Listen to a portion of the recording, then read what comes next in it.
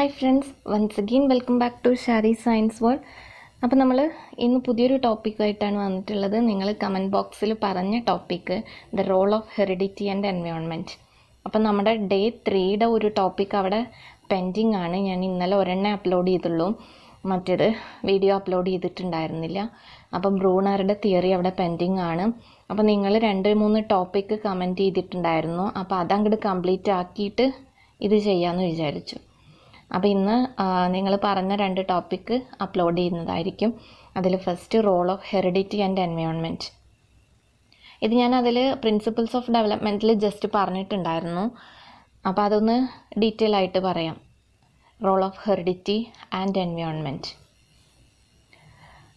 Individuals personality is the product of heredity and environment.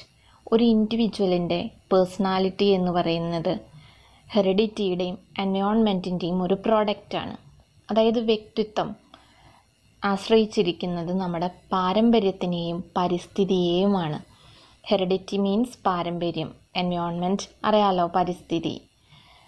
അപ്പോൾ പരിസ്ഥിതിയുടെയും പാരമ്പര്യത്തിൻ്റെയും പ്രവർത്തന ഫലമായിട്ടാണ് ഒരു ഇൻഡിവിജ്വലിൻ്റെ പേഴ്സണാലിറ്റി ഡെവലപ്പ് ചെയ്ത് വരുന്നത് എന്നതാണ് പറയുന്നത്. അപ്പോൾ ഈ ഹെറിഡിറ്റി എന്ന് പറഞ്ഞാൽ എന്താണ്?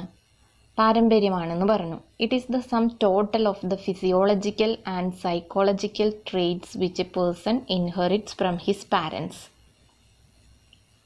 Physiological and psychological traits which A person inherits from his parents.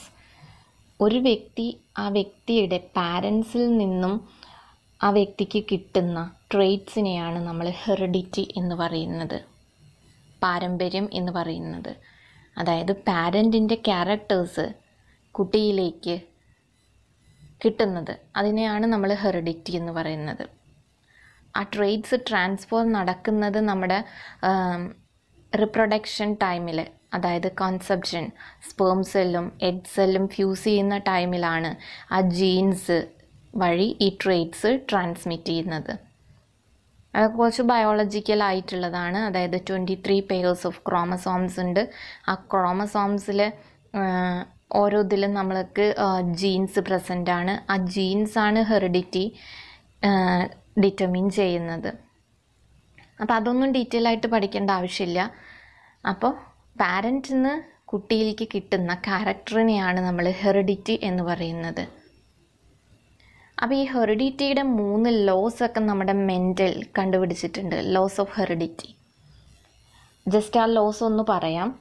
Law of like begets like, law of variation, law of regression. അപ്പോൾ law of like begets like എന്ന് ഉദ്ദേശിക്കുന്നത് children ten to റീസംബിൾ there parents. കുട്ടികൾ പാരൻറ്റിൻ്റെ അതേപോലെ തന്നെ ആയിരിക്കും.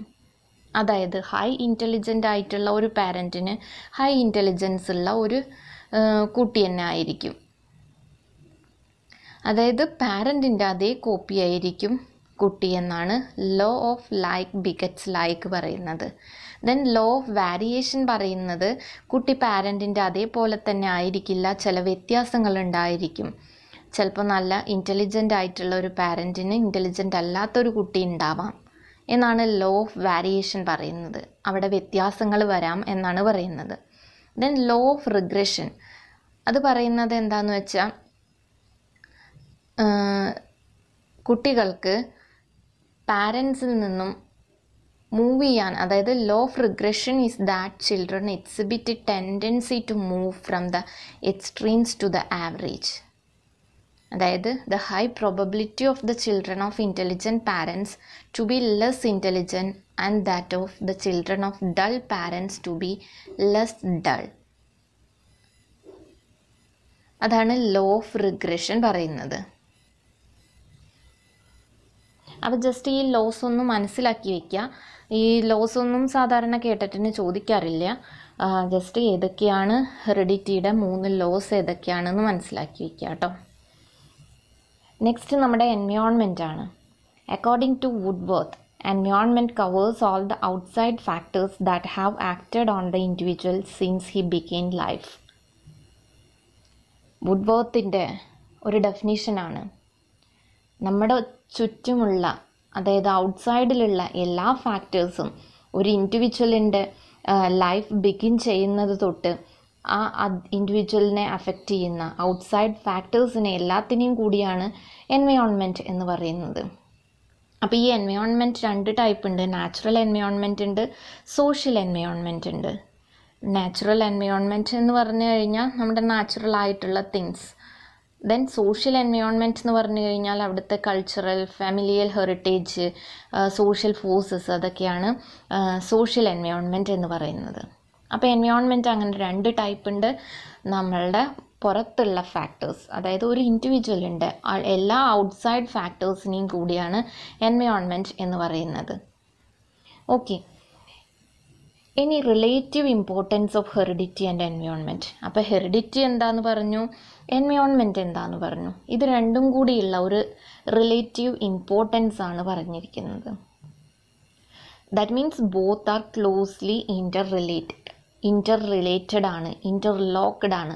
അതായത് heredity and environment R closely ഇൻ്റർലോക്ക്ഡ്. Ivor and page said that every phenomenon of life is the product of heredity and environment. Ivor and page 2 സൈക്കോളജിസ്റ്റുകളാണ്. അവർ പറഞ്ഞിരിക്കുന്നത് every phenomenon of life is the product of heredity and environment. നമ്മുടെ ലൈഫിലുള്ള എല്ലാ പ്രതിഭാസവും ഹെറിഡിറ്റിയുടെയും എൻവയോൺമെൻറ്റിൻ്റെയും പ്രോഡക്റ്റാണ് എന്നാണ് അവർ പറഞ്ഞിരിക്കുന്നത്. അപ്പോൾ ഈ environment and heredity inter related ആണെന്ന് പറഞ്ഞു. അപ്പോൾ അത് ഏതാണ് കൂടുതൽ ഇമ്പോർട്ടൻസ് എന്ന് അറിയാൻ വേണ്ടിയിട്ട് കുറേ കോൺട്രവേഴ്സീസ് ഒക്കെ നടന്നിട്ടുണ്ട്. നേച്ചർ ആൻഡ് നർച്ചർ കോൺട്രവേഴ്സി എന്ന് പറഞ്ഞിട്ടൊന്നുണ്ട്. നേച്ചർ എന്ന് പറഞ്ഞു കഴിഞ്ഞാൽ ഹെറിഡിറ്റി, നർച്ചർ എന്ന് പറഞ്ഞു കഴിഞ്ഞാൽ എൻവയോൺമെൻറ്റ്. അതുകൊണ്ടാണ് അതിനാ നേച്ചർ ആൻഡ് നർച്ചർ കോൺട്രവേഴ്സി. അപ്പം അതിൽ നിന്ന് എന്താണെന്ന് കിട്ടിയതെന്ന് വെച്ചാൽ heredity and environment both are equally important എന്നാണ്. രണ്ടും ഈക്വലി ഇമ്പോർട്ടൻ്റ് ആണ് ഒരു ഇൻഡിവിജ്വലിൻ്റെ ലൈഫിൽ. Each is necessary to the result as the other. Neither can never be eliminated nor can never be isolated. ഒന്നിനെ മാറ്റി നിർത്തി നമുക്ക് ജീവിക്കാൻ പറ്റാത്ത അവസ്ഥയാണ്. കാരണം സീഡ് ആൻഡ് സോയിൽ റിലേഷനാണ്. അപ്പോൾ അതിൽ പറഞ്ഞിരിക്കണം എന്താ വെച്ചാൽ നമ്മൾ നല്ലൊരു സീഡിനെ നമ്മൾ നല്ലൊരു സോയിലിൽ പാവിയാൽ മാത്രമാണ് നല്ലൊരു പ്ലാന്റ് നമുക്ക് കിട്ടുള്ളൂ. അല്ലാതെ വിത്ത് നന്നായതുകൊണ്ട് കാര്യമില്ല. നല്ല മണ്ണില്ലെങ്കിൽ നല്ലൊരു പ്ലാന്റ് അവിടെ ഉണ്ടാവില്ല.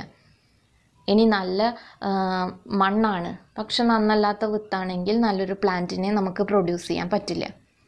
അതാണ് environment and heredity are equally important. അപ്പോൾ ഒരു ഇൻഡിവിജ്വലിൻ്റെ പേഴ്സണാലിറ്റി ഡെവലപ്പ് ചെയ്യുന്നത് ഈ ഹെറിഡിറ്റിയുടെയും എൻവയോൺമെൻറ്റിൻ്റെയും പരസ്പര പ്രവർത്തന ഫലമായിട്ടാണ്. അപ്പോൾ personality is equal to heredity into environment ആണ്.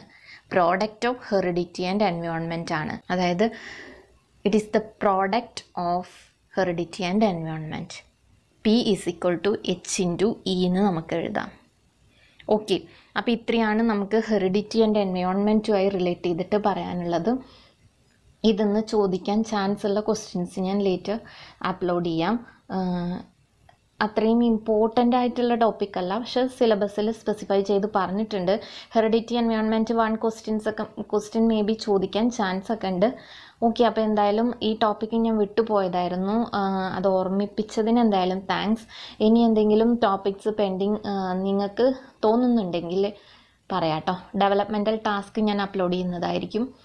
അതിനുശേഷം നമ്മുടെ ബാക്കി തിയറീസ് കണ്ടിന്യൂ ചെയ്യാം. Okay, thank you.